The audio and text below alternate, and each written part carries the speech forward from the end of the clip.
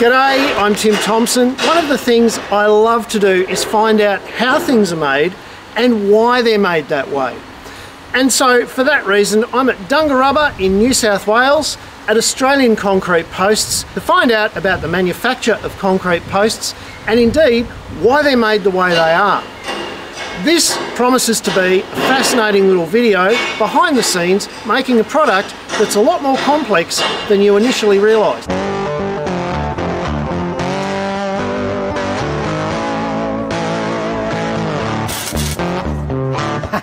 G'day Richard, how are you mate? Hello Tim, good to have you here at my factory.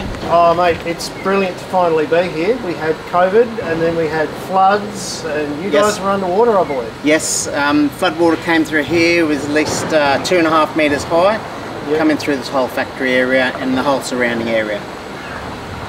Mate, and you've come back, you're a local employer, you use Australian products and you make a fence post that you've developed and designed over time that you think is pretty good. Yep.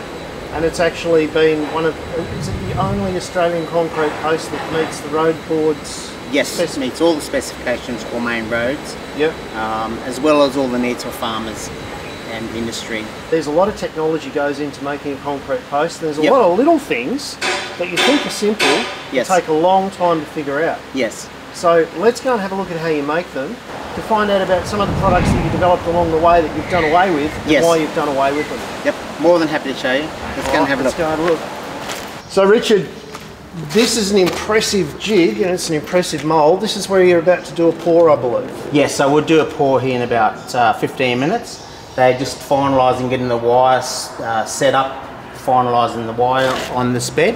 Yep. The important thing about the wires, pre-stressing wires, every wire is put through the same position in the mould. So this jig is really heavy and it's set up to keep these posts exactly in the right position for the pour. That's correct. So this stressing bed has about 120 tonne of load on it. Yep. When we stress it, each one of these wires is stressed about 2.5 tonne strand. So 120 tonne of compression pressure on this bed before you start your pour? Before we start the pour. And then you leave the concrete in for about 12 hours? Leave it in for 12 hours. Yep. The critical thing about the concrete is that the concrete's got to be strong enough to grab that steel. Yep. That 2.5 tonne of steel on that. Yep. So when we actually release it the next day, the concrete post will actually shrink 2 or 3 mil from that steel just being pulling back into tension. So let me get this straight. Set concrete posts will actually shrink because of the tension on the pre-stressing of this wire. That's correct. And that's the same as when they do a bridge girder. They call it, this is a pre-stress, and they do a bridge girder, they do a post-stress. But the principle's the same. There are people who would say, I can make a concrete poster, just get some Rio, chuck it in a mould, get some bags of concrete, pour it in. Yep. What's the critical component of pre-stressing this wire? It allows you to actually take the post and use a post driver to heat it in. Right. If you didn't pre-stress a post, it doesn't matter how big you make it, if you hit it, it'll just explode from the pressure of the rammer hitting it. So each wire has about 2.5 tonne tension on it. Yep. And it's really critical to get it in the right position. Yep. Because one, you need the correct amount of coverage around the wire for the cement, and that prevents the moisture getting in and causing any potential rusting. So the wire's got to be embedded right in the middle of the post and it can't vary up and down. Can't vary by more than 1 or 2 mil. If you go to 3 mil, the tension's so great it'll actually bow the post from the tension being placed on the wire. So if the wire is 3 mil lower at the start than it is at the finish, that'll actually bend the post like a banana. Yeah, if the wire's slightly out, it won't bend down because it's got so much tension. It'd be if it's offset by 2 or 3 mil. That's what'll actually cause the post to bow. This is high tensile steel. It's the same steel they use in making railway sleepers for the railways. It's the same steel they use for making bridge girders, same steel they use for pylons. So the steel is very critical what we actually use in the type of steel we're using. And you're using Australian steel in this? All comes from Newcastle. We all buy everything that we can locally, nothing's imported. So I've spoken to people who say, oh yeah, concrete posts will last you 10 or 20 years and then the steel Rio inside will swell as it rusts, they'll crack, they'll fall apart. It's basically because they're using a low carbon mild steel for their Rio, and they're not pre-tensioning it. That's correct. It all comes down to the quality of the product you're actually working with. Yeah. Because these concrete posts are specified for roads and maritime, we have to guarantee them for the highway, the government. Yep. They need certain criteria met in the concrete mix and the steel. Yep. And therefore, that's why we don't make the concrete ourselves. We actually get it brought into us from a concrete plant. Now, is it a special concrete? Like we've got special pre-stressed Rio in here, we've got special beds. Are we using special concrete? Yeah, as I'm well? giving away my trade secrets now. Yeah. But yes, it is a specialised concrete. So the concrete itself doesn't have lime in it. So lime is one of the things that activates corrosion in concrete. So we reduce that. Anyone who's used lime on their hands knows that. So we reduce that quality. So that's one of the trade secrets of why the posts can last longer, and we get to give that 100-year guarantee. Yeah, cool. Yep. All right, well, I can't wait to watch you pour. Yes. As they say in the classics, let's have a look while we're waiting at some you did earlier. Yep, no, welcome. Let's come over here. All right, let's go and have a look, guys. Now, we're in the yard at the moment, Richard. Yes. This is our reject section. This is our reject section. I love coming to the reject section because it tells me a lot about the product and a lot about the people that produce it. Yep, yep. Because everyone has rejects. Yep. And you've got some great stories to tell over here. We've got a bent post, and you want to show me exactly why it's a reject. It's a reject, and why the position of the Rio is so important. Very much so. So right, come and look at this post over here. Yep. So Tim, here's a perfect example of a reject post. This post here, as you can see, the wires aren't in the centre like this one up here. But when you look at the post over here, you can actually see the post, because it's off centre, that post actually has a bow in it from the pre-stressing of that post. So it really is a matter of a couple of mil. A couple of mil is critical. So That's in correct. that massive bed of posts, everything's got to be within a couple of mil, or else you're going to lose money effectively, aren't you? Effectively, there's thousands of dollars get thrown away if it's not done correctly. So Richard, you don't just make the one style of post, and it's a really interesting conversation we just had about insurance companies dictating how we fence, and this is one of the reasons why when we go to another state we see fences are a bit different. That's correct. So each state has its own legislation about how fences need to be. You never know the difference, the importance of it until there's an accident, and then the insurance company gets involved. So in Victoria, ACT and New South Wales, the requirements are on a road.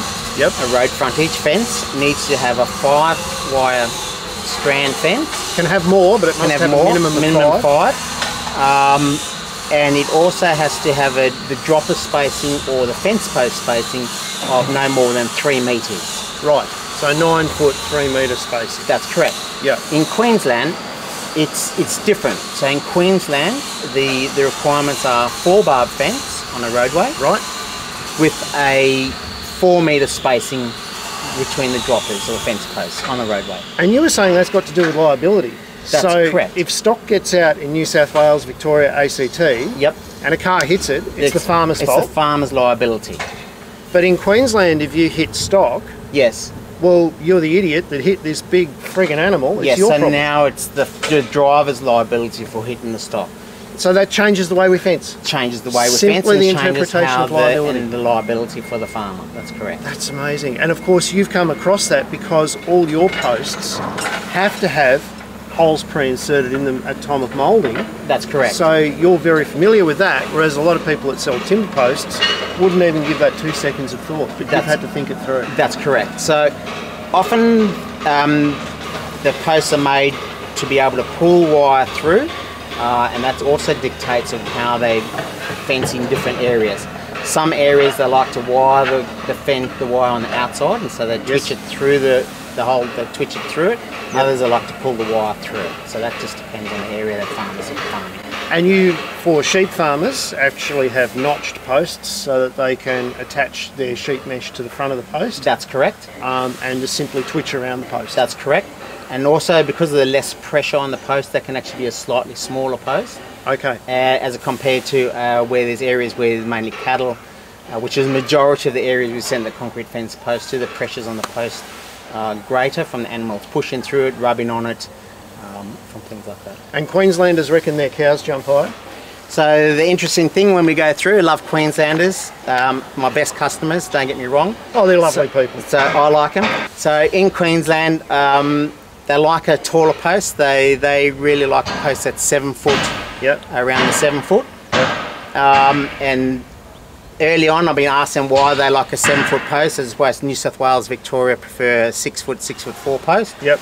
The answer that always comes back to is the cows jump high and the Brahmins jump higher than the Herefords in New South Wales. So it's a competition thing. It is a competition thing, you know. Yeah.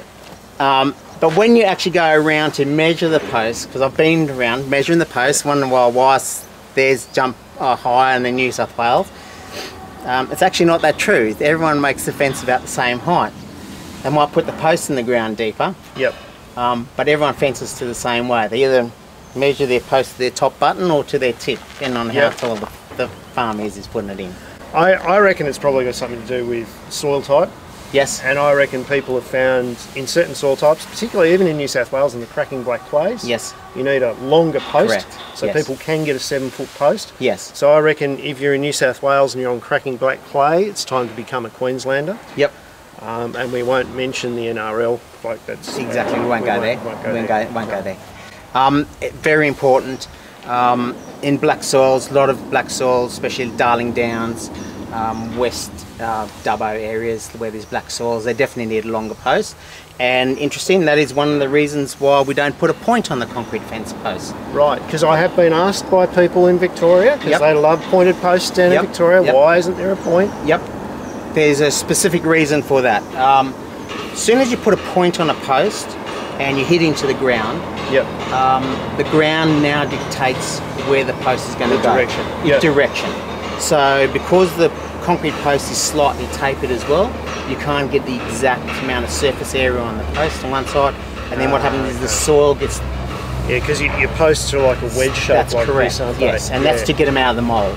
Yeah. So once the soil starts moving it, Yep. it's nearly impossible to straighten it up. So you either got to pull it out and do it again. The other benefit of having a square post on the end is when it hits a tree root, it'll actually puncture through the tree root rather than skip off. Yeah, and secondly, when it hits a rock, the post will actually bounce. So the post is, because it's a pre-stressed post, when you drop the hammer on and it hits a rock, the post should actually deflect and bounce on top of that rock, not shatter. One thing about the concrete post in our production, it's the simple things that are the crucial things. Everyone might look at it and think it's very simple, it's very easy to do, but it's the simple details that go into it that are critical.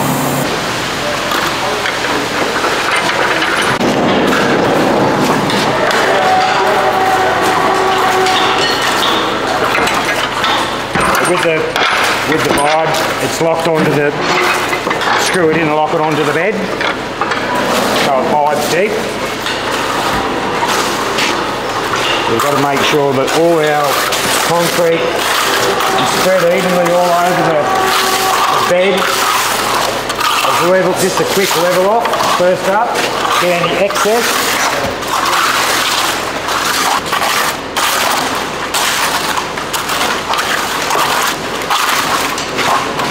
So the first vibe you use is a little bit longer than most. It's to settle all the concrete right into the bed to get all the air bubbles out as it goes through. Make sure that it comes up nicely.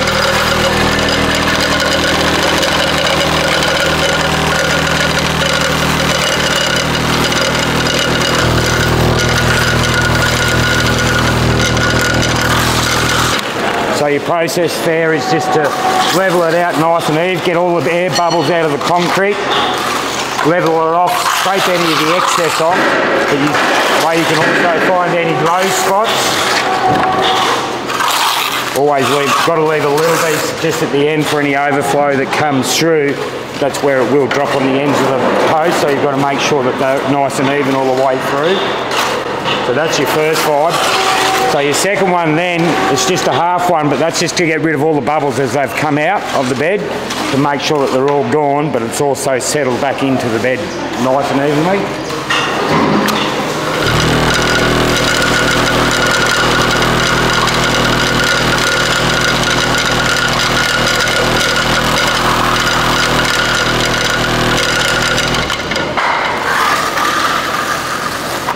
That one's also to make sure that all your posts are nice and level and nice and even, so that they all come out the same quality as they go in.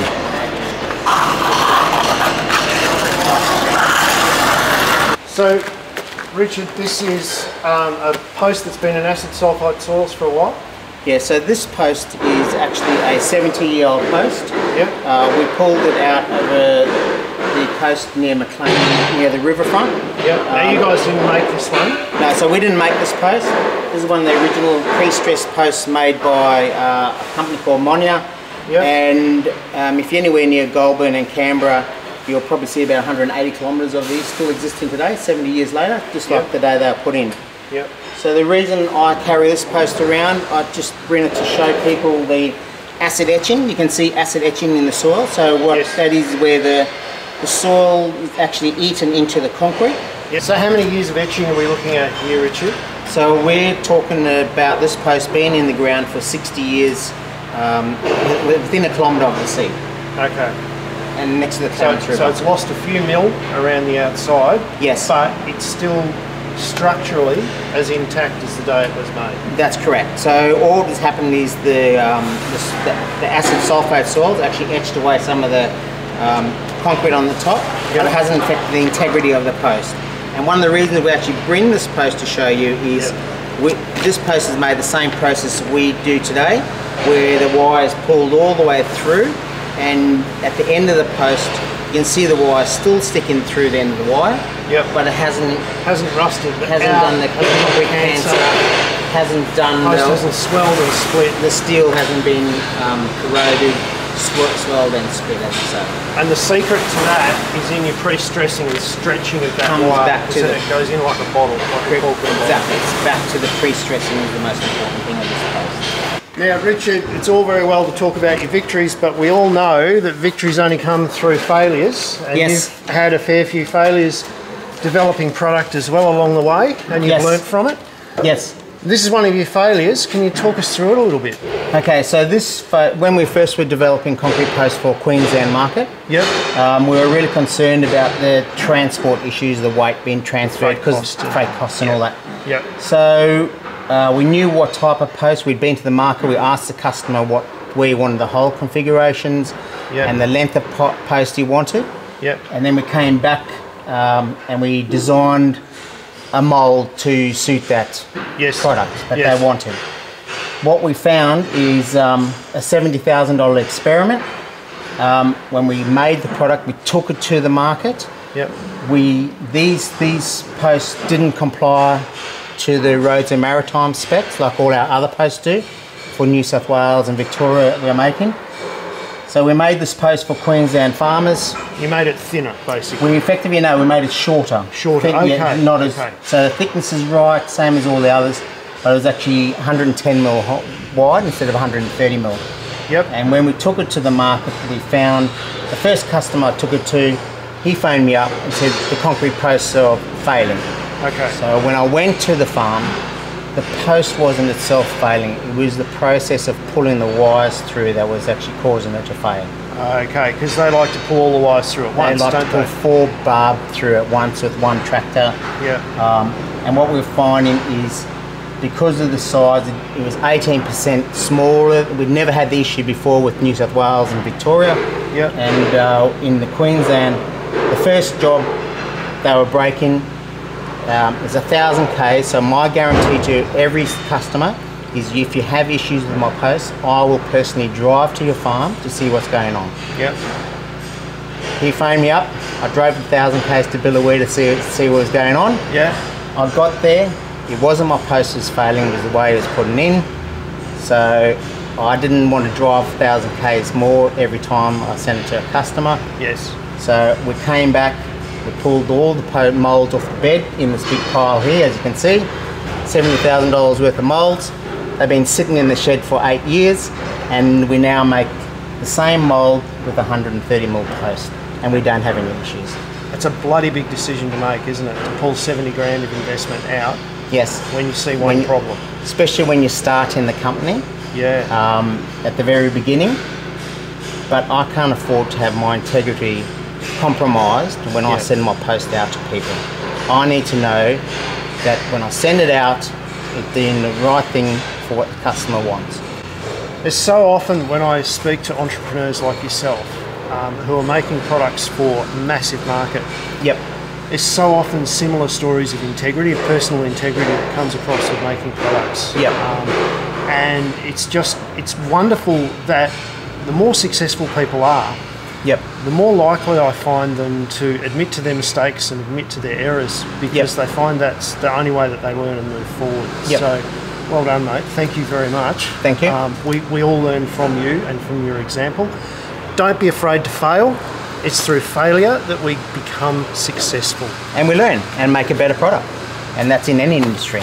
And we've just got to keep reminding ourselves of that every damn day, don't we? That's right. So, Richard, you've not only designed posts, but then you had to design bracket systems to work with them. Tell me a little bit about that. Yeah, so one of the first things we found is to make a standardised system that you can use on a whole lot of different applications. Yep. I had to come up with a patented bracketing system that could work for concrete fence posts. So the idea is that with a shifting spanner and a few brackets, you can make either a stay or a box end assembly with your concrete post. That's correct. So you can do the box end, you can do a varying length of the top rail depending on what you want. Yep. The same simple bracket, by just flipping it to an angle, you can go down an angle to a diagonal stay.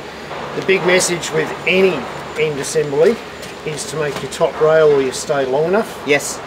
So the general rule for to get the maths right, the trigonometry, is generally a top rail needs to be 2.5 times the length of the height of your post. As a minimum. As a minimum, that's correct. Yeah. Richard, Alan, thank you very much for hosting me at your amazing facility today. I've learned a lot, not just about the production of concrete posts, but about fencing and about business in general. And I just wanted to ask you a couple of quick questions. If you were talking to a young bloke, say in his mid-20s, Yep. who had a great idea, who really thought he could do it, Yep. but he was just scared of taking that leap of faith, Yep. what advice would you give? Take the leap. If you've got faith in your product and you work at it, it'll work. Yeah. And you guys have had some failures. Yeah, so one of the lessons we've learned through the process, so Al and I come from totally different backgrounds. We only met 10, 15 years ago when we started. Yeah, right, yeah. If there's a young bloke starting out, the most important thing is not to be afraid of failure. You're always going to fail in something. Yep. It's how you overcome it. Yep. It's the belief in yourself. It's the belief that if something fails, it's one extra lesson learned not to do it. So you're closer to your goal. If something fails, you know that's not the way to do it, therefore there must be another way. Like the Kentucky Fried Chicken man story, he went to 87 different stores, wanted to do his product. Every time he believed in it, he kept on going until he got the end product, and there you have a story there. So it's almost a person who is not an entrepreneur, who works for someone else, is scared of failure. Yep. If you believe that failure is going to be inevitable, and you are going to fail, but you're going to do it anyway, that's what makes you an entrepreneur. That's correct. Yes. Is that correct?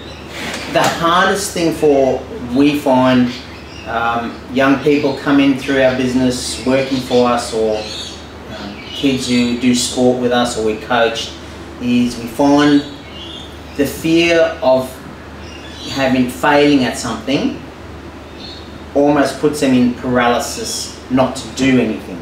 So they inevitably fail, but they fail permanently. Well, they fail before they even get to it. They fail because they haven't even given it a go. Yeah. And the other thing is if you do fail, is don't let that hold you back to try again. Yeah. Yep. You're going to bump your head along the road and things aren't going to go smoothly, but if you keep knocking at it, it's going to happen. You know, you're going to get over those bumps, and every bump is a bump that you know you're not going to hit next time.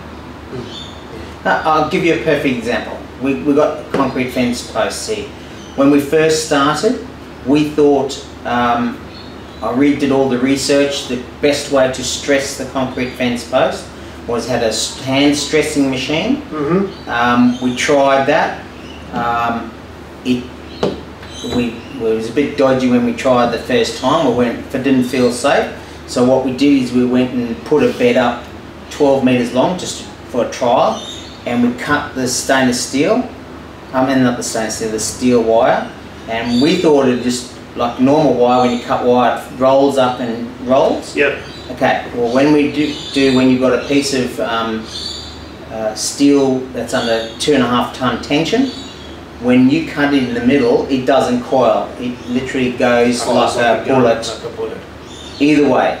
So when we first started, we thought, oh, this is a way to do it. We came to do the safety test on it. It failed miserably. It literally, the 6 meters went one way, 6 meters went the other way, and it didn't stop. It punched through the walls 20 meters away like a bullet went through it. Instantly it changed what we had to do. 3 months later, to rectify, so that put our whole production back for 3 months when we started a brand new business, just so we could overcome a safety thing from that. And about $30,000. Yeah, so we thought we knew what we were doing.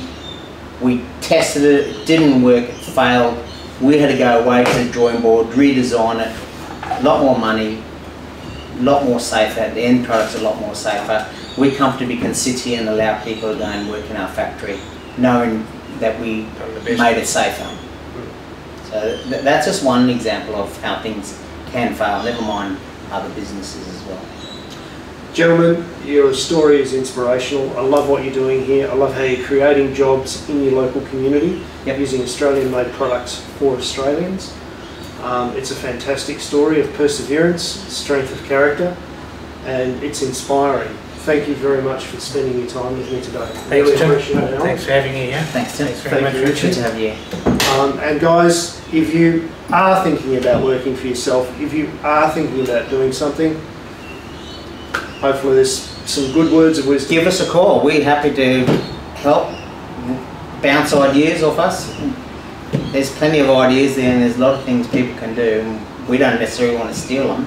We're happy to help anyone moving forward. And generosity of spirit is something else that I've always seen with entrepreneurs. You're very generous people, so thank you for being so generous with your time. No, thank you. Thanks, awesome. Thank you.